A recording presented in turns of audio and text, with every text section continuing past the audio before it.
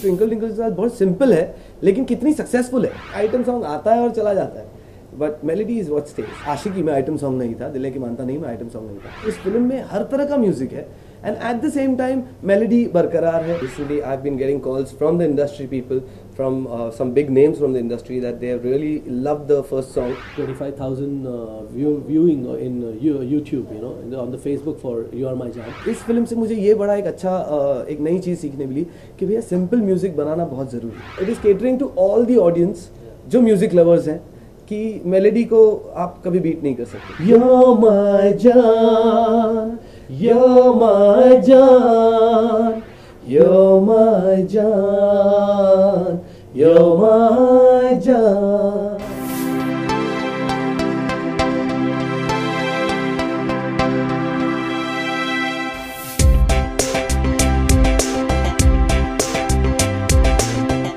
अभी जस्ट हम लोग चेक कर रहे थे, we just saw there are around more than 25,000 viewing in YouTube, you know, on the Facebook for You R My Jaan, and within just 2 days. So touchwood, God is so kind that people are loving the soundtracks, and we really worked very hard. Thanks to Arun ji for giving us this break for You R My Jaan. I think ये film जो है वो उनका बहुत ही उनकी पूरी passion है, एक पैशन उनका खुद का पैशन था कि he wants to make a movie on his own, wants to direct it, wants to produce it, you know, और म्यूज़िक में भी उन्होंने जिस तरह से हमें गाइड किया, he was so focused about the music कि मुझे ये ऐसा ही म्यूज़िक चाहिए इस फिल्म के लिए। I need pure melodies, I need pure, you know, songs which have got the, you know, a feel to touch everybody's heart, you know. So we really thank him, and let's hope for the best. It's been a fantastic response now because recently I've been getting calls from the industry people, from some big names from the industry that they have really loved the first song जो market में आना शुरू हुआ, that's You R My Jaan, and there's been a special appreciation for Sanjeev's voice because पहली बार संजीव दर्शन में से संजीव ने एक फिल्म के लिए गाना गाया है and it's the title song of the track of the film, and it's turned out beautiful and a lot of positive vibes are coming from it.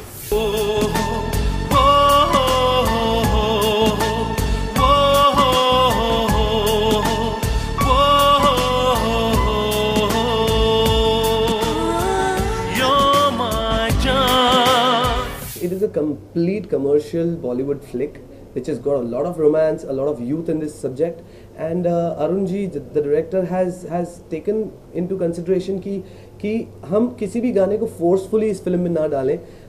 ऐसा ना हो कि भैया रोमांटिक फिल्म है तो चलो एक ड्रीम सीक्वेंस डाल देते हैं, हीरो हीरोइन का गाना कर दो, तो हमने ऐसा बिल्कुल नहीं किया है। All the songs have been worked upon perfectly कि स्क्रिप्ट में किस तरह बैठ रहे हैं, एंड इवन विद समीर जी हम लोगों ने बहुत डिटेल में काम किया है कि सब्जेक्ट में किस तरह के गाने होने चाहिए, किस तरह के थॉट्स होने चाहिए, किस तरह की शायरी होनी चाहिए, and at the same time we have always taken care that youngsters को बड़ा पसंद आए ये music, and at the same time ये ना हो कि सिर्फ यंगस्टर्स के लिए ही म्यूजिक बन गया है and middle age people are not listening to it.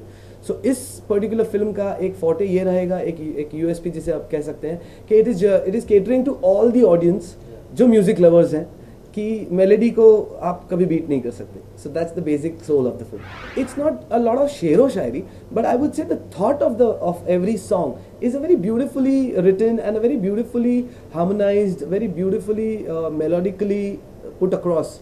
तो इसमें एक बहुत अच्छी चीज़ ये मिलेगी कि हम जो बॉलीवुड का म्यूज़िक जिसे हम कहते हैं कि ना गज़ल हो और ना कोई सूफी गाना हो, ये एक प्योर बॉलीवुड का कमर्शियल सॉन्ग है, एक प्योर रोमांस जिसे हम कहते हैं जो दिल को छू जाए, उस तरह की मेलोडी है। It all started off with the subject. जब अरुण जी ने हमें ये सब्जेक्ट पहली बार सुनाया, it was very inspiring for us because it had everything. It had moments of sorrow, it had moments of happiness, it had romance of thrill ki the girl is excited कि wow she is going to do something in life. Then there is a sad situation जहाँ पर जुदाई हुई है hero heroine में.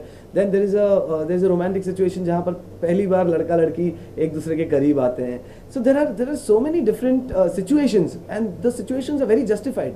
तो बहुत अच्छी बात यह है कि इस फिल्म में हर तरह का म्यूजिक है and at the same time melody बरकरार है and commercial music है. So I think it's a sure winner. In terms of melody, I think Arun ji gave us full freedom. You know, he never said कि Sanjeev, he told us कि experiment जरूर करिए, but not into the melodies. आप experiment करिए arrangements में, गाने को सजाने में जितना एक्सपेरिमेंट आपको करना है आप करिए, and he was completely open on that, you know. But हाँ, ही the good part about him कि ही वॉज वेरी, बोलते ना, he was sure what he wanted. उनका एक ही था कि संजीव नहीं, I want only melodious music, so please you know stay to that because my movie requires that.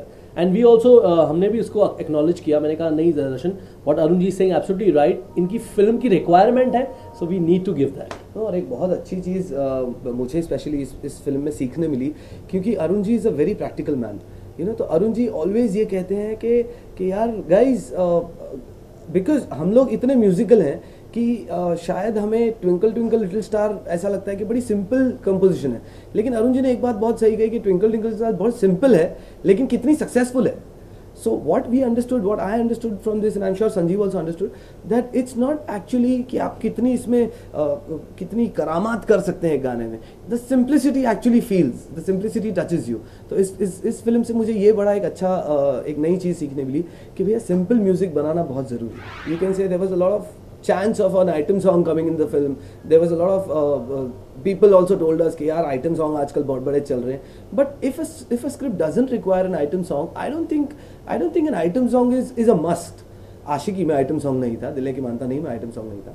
So what I am trying to से is कि item song होना या ना होना is a very subjective issue. अगर film में requirement है तो हम 2 आइटम सॉन्ग भी कर लेंगे. It's not that, but yes, because this film didn't require an item song, and I think melody works. Item song आता है और चला जाता है, but melody is what stays.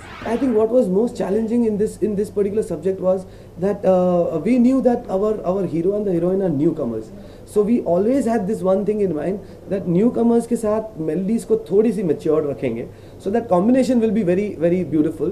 And at the same time the characters of the film are also contrast. The girl is a very chulbuli and very, you know, happy-go-lucky kind of a girl, and the guy is like a multi-millionaire businessman. So what happens is वो जो एक contrast जो है उन दोनों के बीच में, हम लोगों ने ट्राई किया कि गानों में भी उसी तरह का contrast रखें कि a multi-crore businessman will not sing अपड़ी पौड़े, he'll not do that, you know. So he'll have his prestige at the same time. At the same time, the girl is a very chulbuli youngster who loves to, you know, who loves to enjoy life. तो उसके लिए typical उस तरह के गाने and उस तरह की voices, and for the guy we have tried to keep a little more classy and little more that kind of music. Stylish. I think at the moment the title track is my favorite because sung by me first of all. So that I think, and it's really, you know, it's a heart touching song. I'm sure all the youngsters, and it will appeal to anybody, you know, who's in love basically. Same here. Actually, it all started off with जब ये film आई हमारे पास और अरुण जी ने हमें title बताया था कि you are my जान, तो we already compose that song and we kept it side में. मैंने कहा कि चलो पहले हम दूसरी सारी सिचुएशंस जो है वो टैकल करते हैं. And one day we were all in a great mood and Arun ji was also there. तो अरुण, हमारा एक गाना जो था वो कंप्लीट हुआ था, तो अरुण जी ने कहा गाइस व्हाट नेक्स्ट यार, come on let's do something outstanding, you know. And that's when we presented this song to him कि सर ये देखिए ये आपका टाइटल सॉन्ग होगा. And from that day itself, because sittings में ज़्यादातर संजीव गाते हैं, मैं गाता हूँ, तो संजीव ने ये गाना प्रेजेंट किया अरुण जी को. And the minute he sang this song, Arunji was so happy and he said, wow, this is what I was looking for, you know. And eventually it worked out that he remembered कि संजीव की आवाज़ में ये गाना बहुत अच्छा लग रहा था. So by the end of it, Sanjeev का ही voice final किया, and this is the first time that audience is also going to listen to Sanjeev as a singer. तुमसे अलग मैं रह नहीं सकता, कितनी मोहब्बत कह नहीं सकता. तुम मेरा दिल हो, तुम मेरी धड़कन, तुम मेरी सांसें, तुम मेरा जीवन, तुमसे जुड़े हैं अरमान. You're my जान, you're my जान, you're my जान, you're my जान.